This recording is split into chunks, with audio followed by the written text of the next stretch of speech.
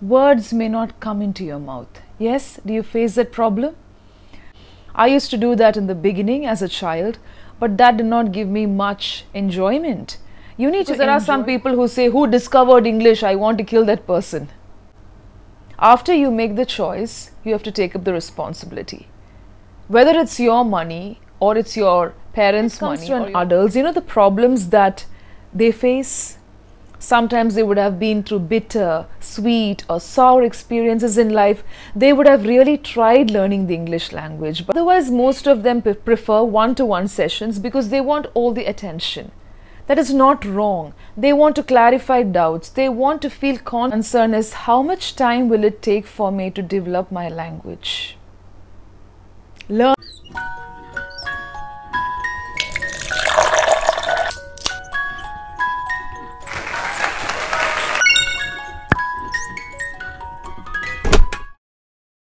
Do you feel the strain when you speak during an interview, during daily conversations, sometimes when you participate in group discussions, and most of the time when you really want to express a point in an official meeting, words may not come into your mouth? Yes, do you face that problem?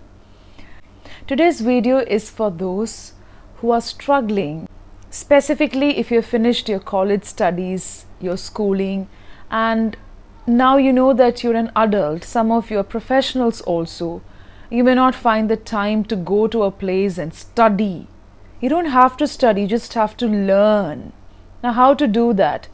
These points that I'm going to mention through this video will definitely help adult learners. This video will also help people who are training and teaching the adult learners in English language and communication. Now, learning the English language is not just grammar, reading, listening, speaking. If you're going to do it like that, dissect it and study, you will not enjoy the process of learning and developing your language skills. I used to do that in the beginning as a child, but that did not give me much enjoyment. You need to enjoy the process of learning, and that is when you relish and cherish the words that you have learned, the structure that you're framing, and the full creativity will be enjoyed during your daily conversations also. So welcome to another video on my channel. My name is Rini Rose Matthew. I'm a language trainer and also an author. I am a CELTA certified tutor training adult learners in English language. Of course, communication skills is also a part. Now, regarding today's video, the first point is interest. If you're preparing for an examination, if you just want to appear for an interview, or if you want some promotion also in your life, you sit and study English. Studying will not help. Even if you're going to study for a period of time, have the basic interest.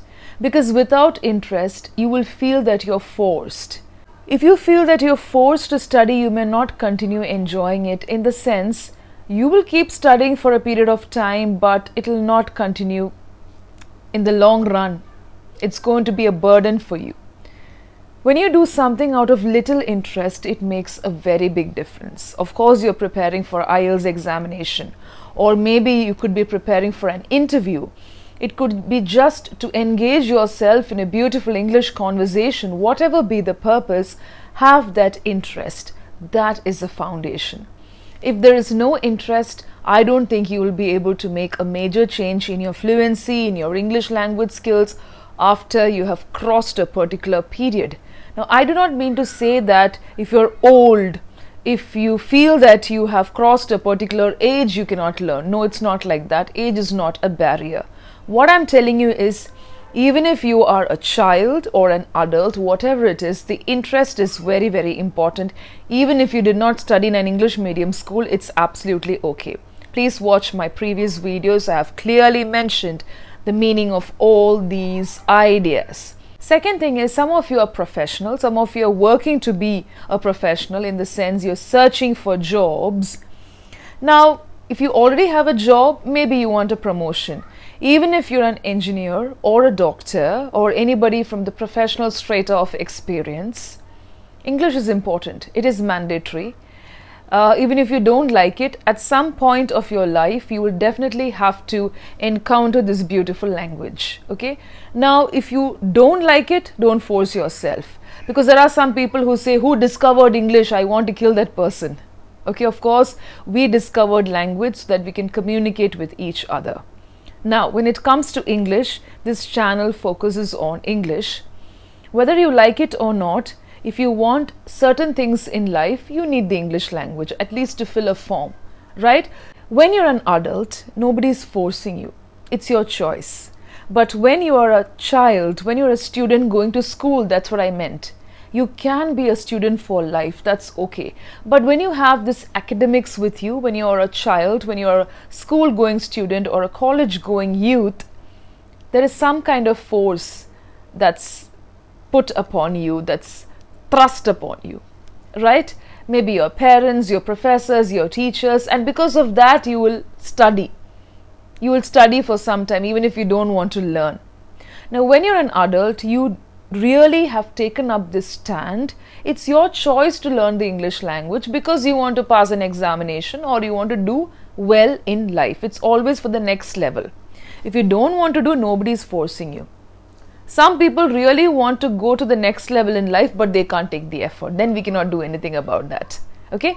So the point that I want to make here is, you want to go to the next level in your life. It's your choice to learn the English language. Now, what's the next step? After you make the choice, you have to take up the responsibility.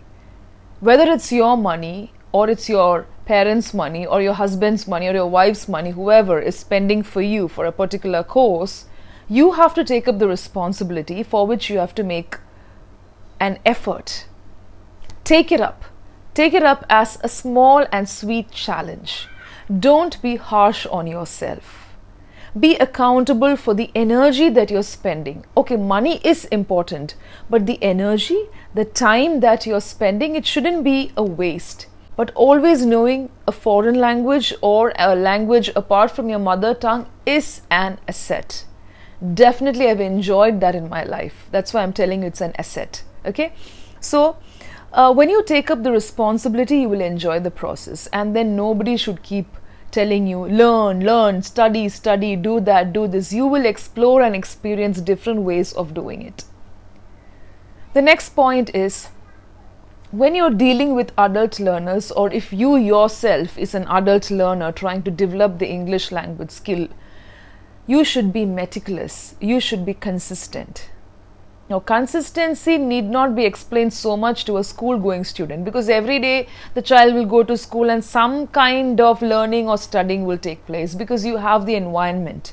You're in the school, you are in the classroom. Even if you don't listen, there'll be teachers to guide you. There'll be your friends and peers to motivate you.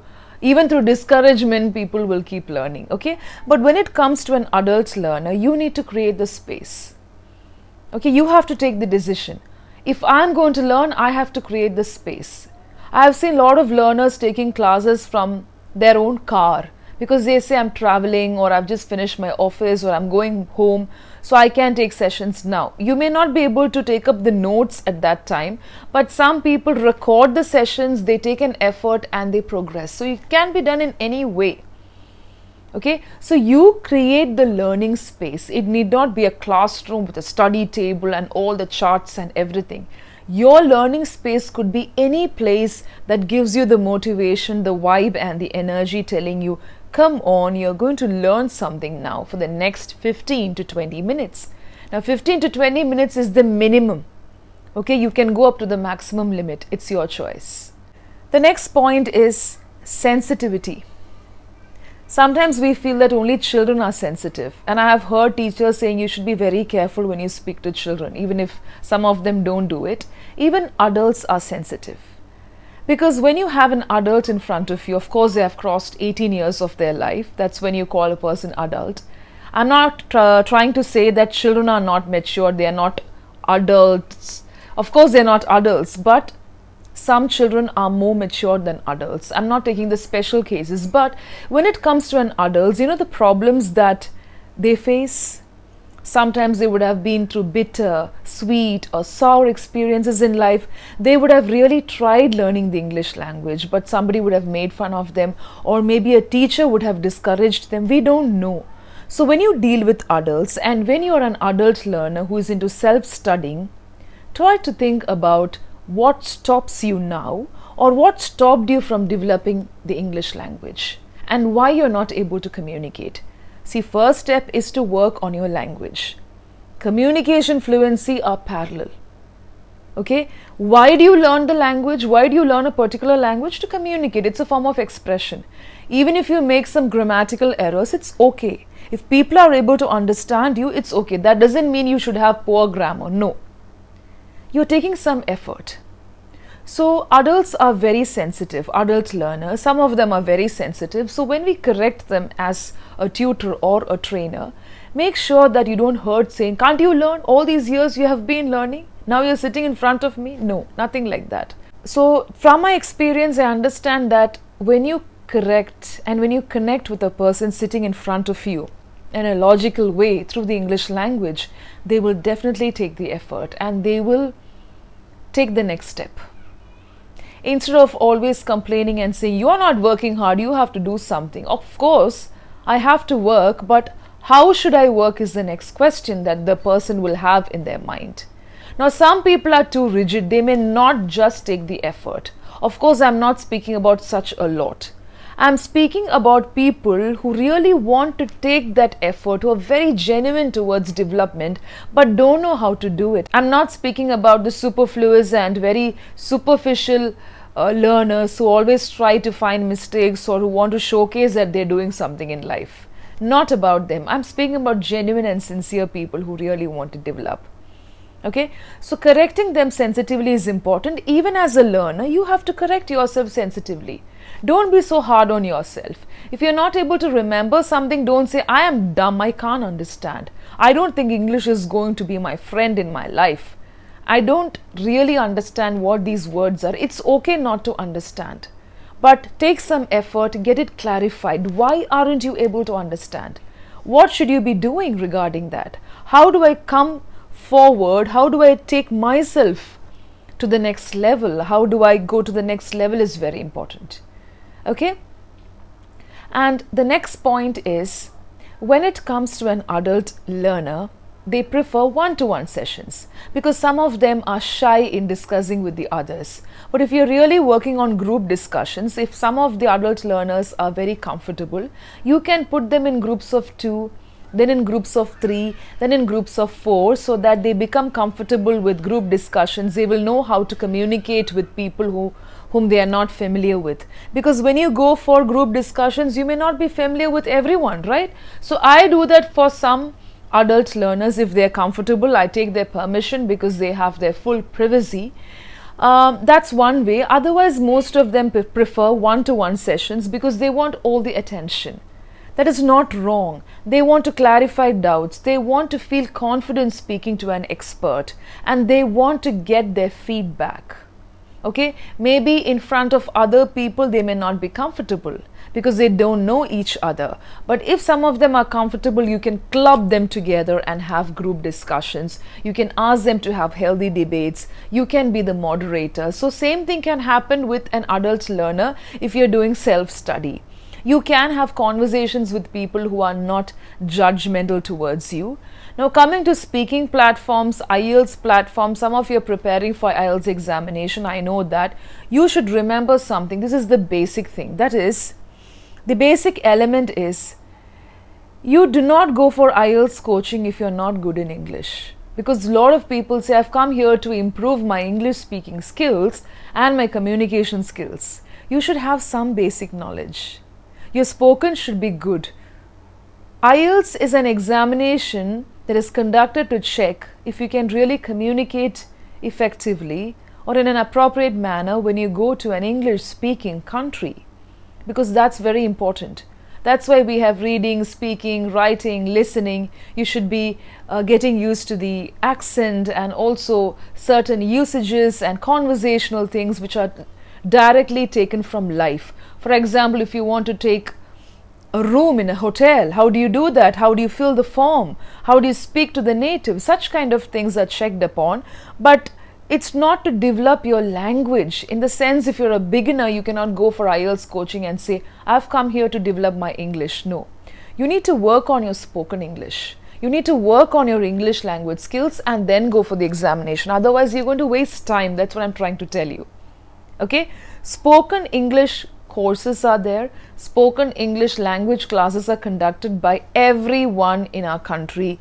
Every nook and corner will have some sort of institutions, organizations. They will be running an academy, but you need to understand some of them are not authorized. Even IELTS coaching centers, OET coaching centers, some of them are not authorized. The last point that you have to remember is accent and pronunciation. I've already done a separate video on this. Now remember, the YouTube platform is inundated with a lot of channels, and I have seen a lot of people, even children, training or explaining and also speaking about all that they have learned. You need to understand that sometimes people get excited and they speak so fast, and it may not help everyone all the time. Now, rising and falling tone is important. The pronunciation is important. Accent is a choice. Some people really want to showcase their accent.